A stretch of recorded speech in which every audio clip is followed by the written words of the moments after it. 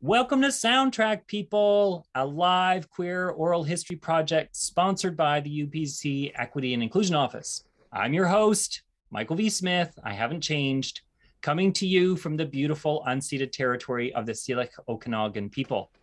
Each week, we welcome a special guest and feature a new album as the prompt for the soundtrack of our lives.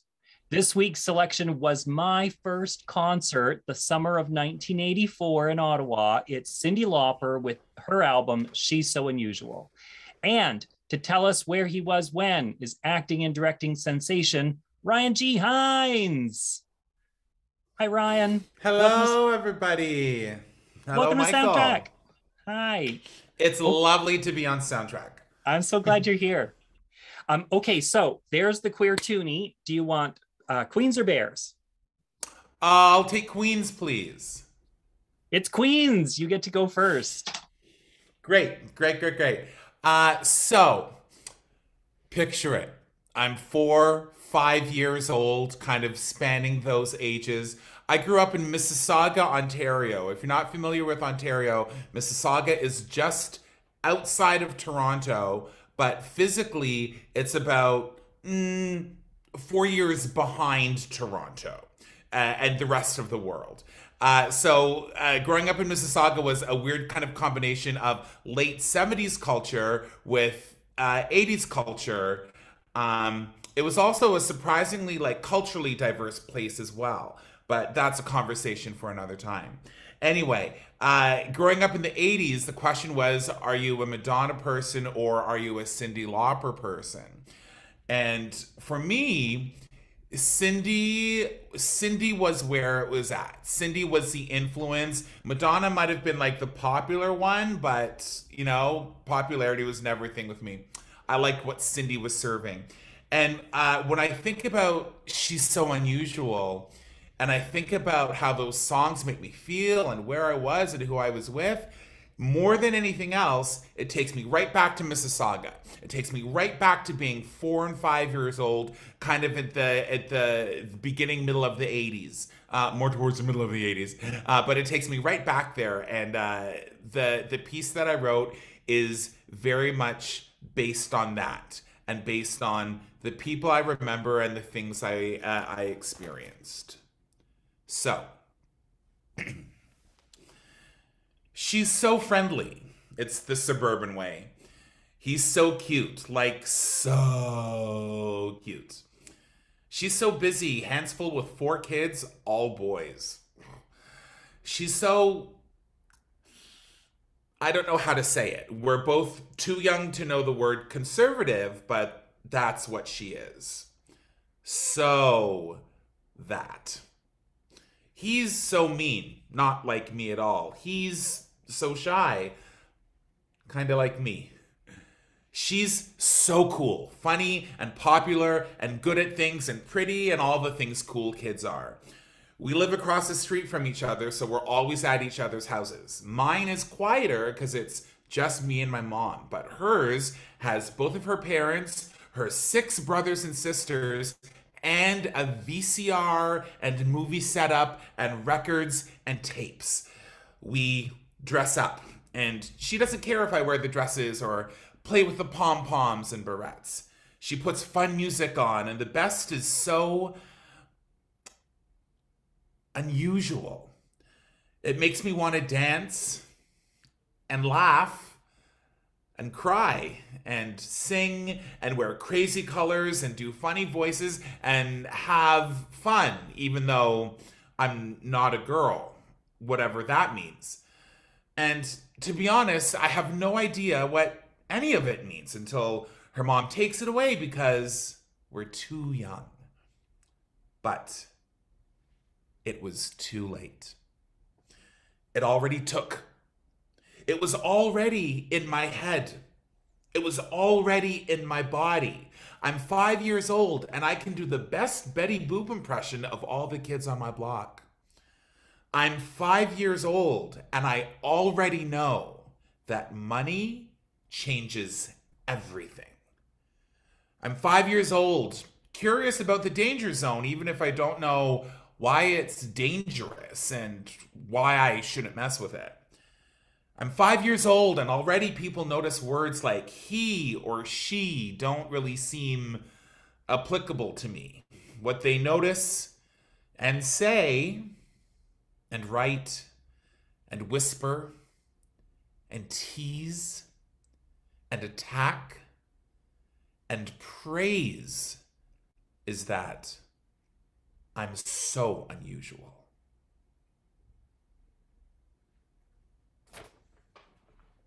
Amazing. Thank you, Ryan. Thank you. And thank you, Cyndi. Thank you, Cyndi Lauper, for the gift of voice. that album. Yeah, giving us voice to help frame who we are, how we know, how we move through the world. Mm-hmm. Okay, I'm going to do mine and then we're going to have a talk. Great. So, She's So Unusual. In the summer between junior high and St. Lawrence, the siblings of two of my besties, Matthew and Dana, arranged tickets for us to see Cyndi at the Ottawa X in the same auditorium I'd watched the Cornwall Royals play Junior A hockey after they switched from the QMJHL to the OHL.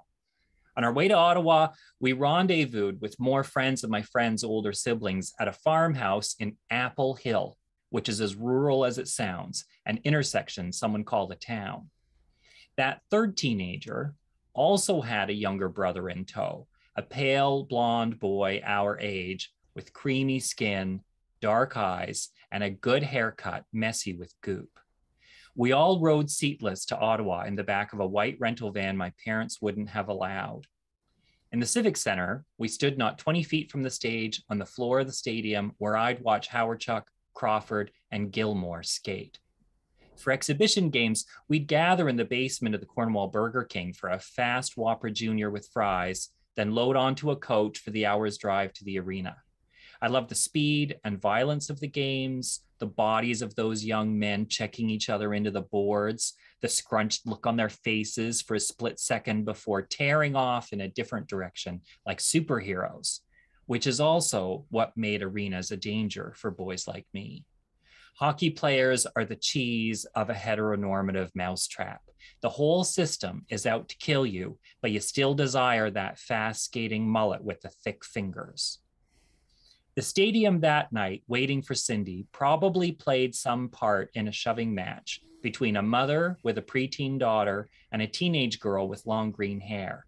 I'd never before seen women be violent like this outside of a home.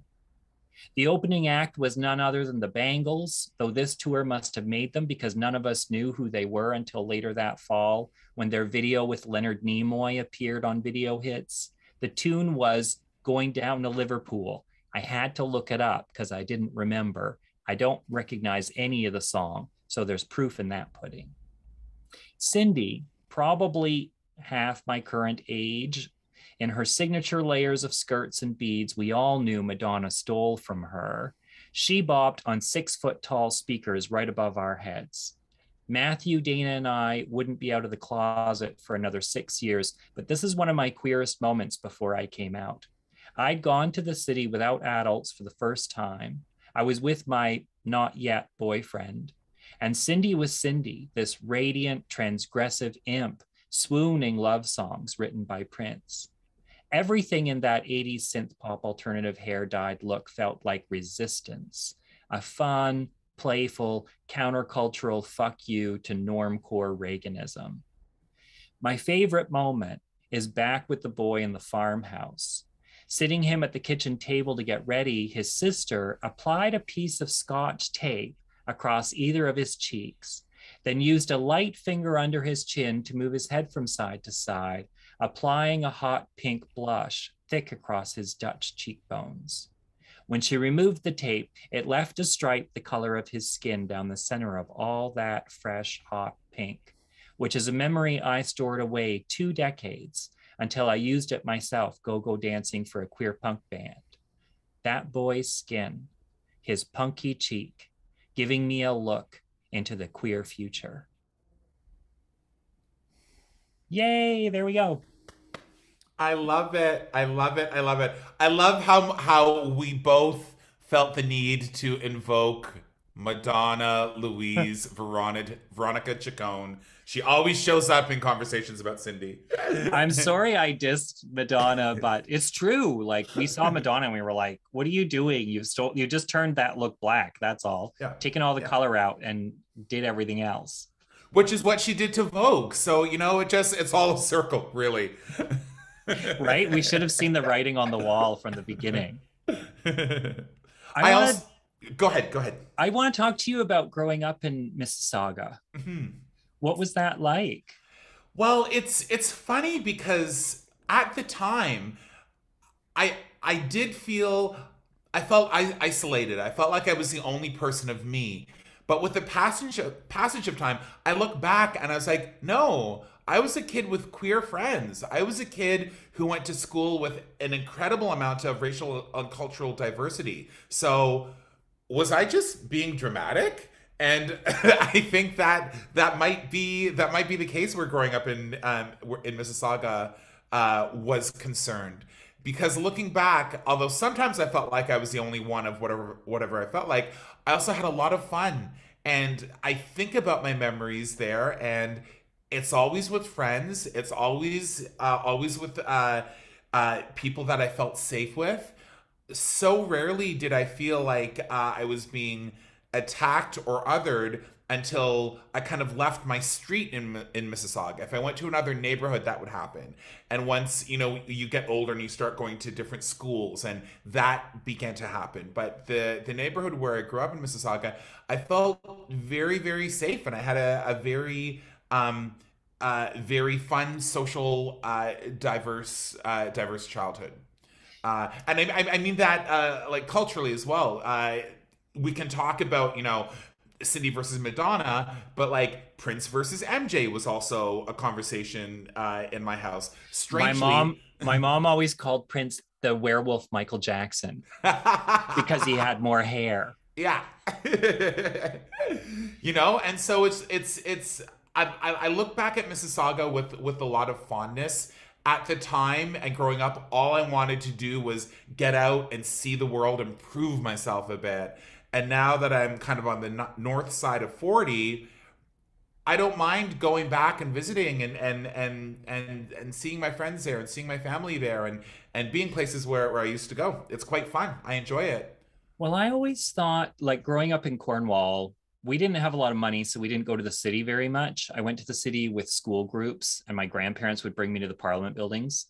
But so we were an hour from anything big. Wasn't you couldn't just go to a gay bar. And I always thought if you grew up in the suburbs, it'd be so easy to come out because you just slip downtown and there's queer people everywhere.